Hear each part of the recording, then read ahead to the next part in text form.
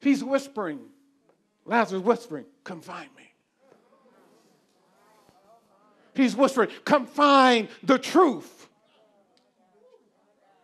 He wants somebody that's called and anointed of God to get curious and say, why isn't he in this story? Why is this part, Dr. Owens, Luke being so important, glory to God, and understanding the power of the resurrection, the power that Jesus has? Why did Luke bring him out? We're being baited.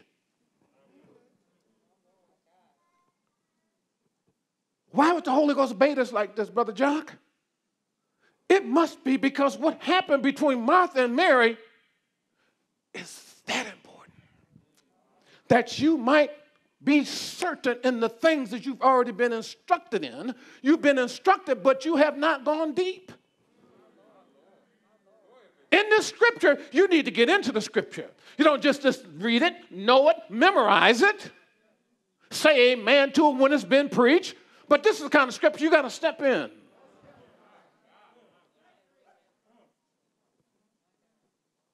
Step in. What did Mary do when she sat at the feet of Jesus?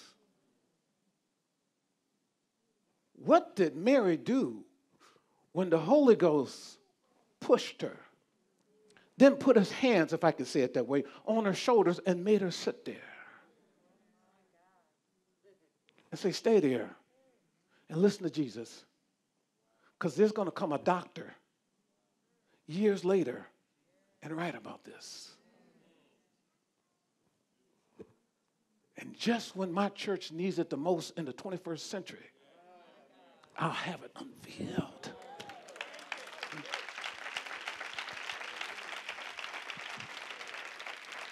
Let's unpack it a little bit. If you step in, Dr. Owens, if you step into Scripture, you might hear a little something in Martha's voice. The first curious thing you should ask is, if she really wanted Mary to come help her, why didn't she ask Mary? I do agree there was a lot of mouths to feed because Jesus was there and he brought his 12, so that's 13. And then there's Mary, Martha, and Lazarus was there, even though he's not mentioned. There's a lot of folks to feed. Why did she go to Mary and say, girl, get up here. Come on, help me. What's wrong with you?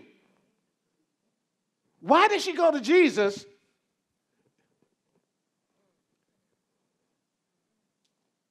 If it wasn't for us to hear just a little bit of jealousy.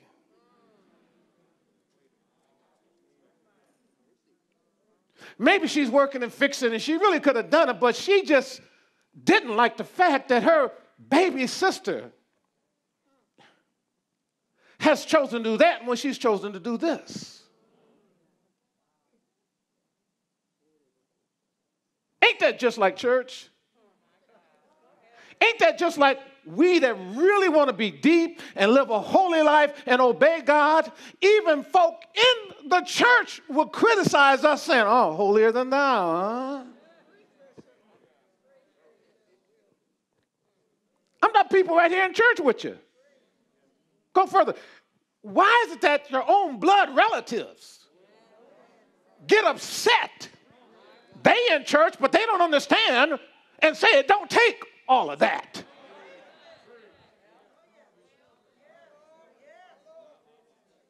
Why is it that people that say they believe in Jesus and God, when we give everything to Jesus, say, now you're being fanatical? Wait, isn't it maybe a little bit jealousy, Dr. Orange, because they can't get to that place?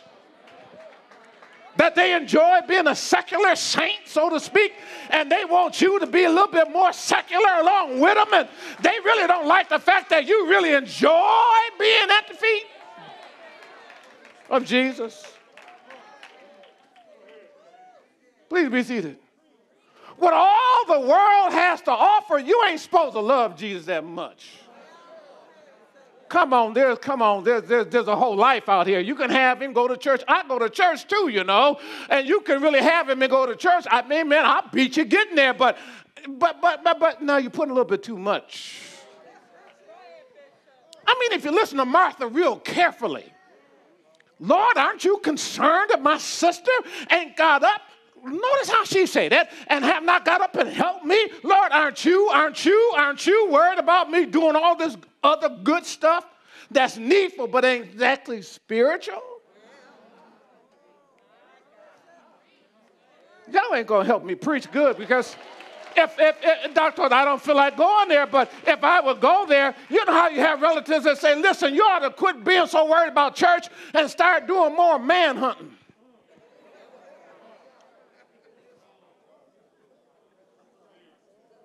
If you wasn't so sanctified, you go to the club and you can meet a couple of them. See, I told y'all I couldn't go. Some of y'all ain't going with me. Y'all didn't. Amen. Glory to God. I feel like I'm in the movie Frozen. My goodness here. Hey, glory to God. I'm saying, honey, listen, there's some folk that are really jealous of the fact of your commitment with Christ that go to church. Martha wasn't necessarily no bad person, glory to God. But she just didn't have what Mary had.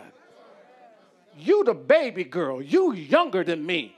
The Bible literally said Martha brought him into her house. So she the oldest now. All three of them, none of them married. Two sisters, one. But, amen, and then you the younger. Giving that much to Jesus of your life. Of your life. Don't you know life is more than that? Don't you ought to have more than what you got now and run around there following that church and carrying on, doing all that kind of stuff? And Jesus said, listen, Martha, you are troubled about a whole lot of stuff. Well, this girl then chose the right thing, and guess what, Martha? It ain't going to be taken from her. This may be your house, but I created the wood that you built it with. This may be the food, but I made the animals that y'all had to kill to put them on the plate.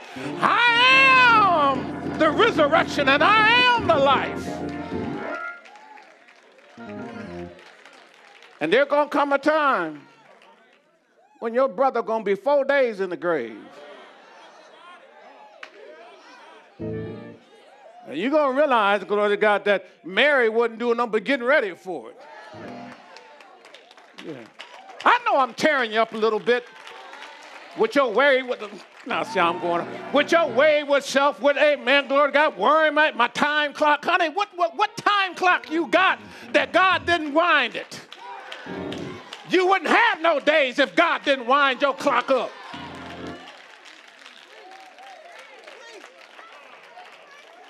Why don't you get back at the foot of Jesus? You might be surprised what happened if you get there.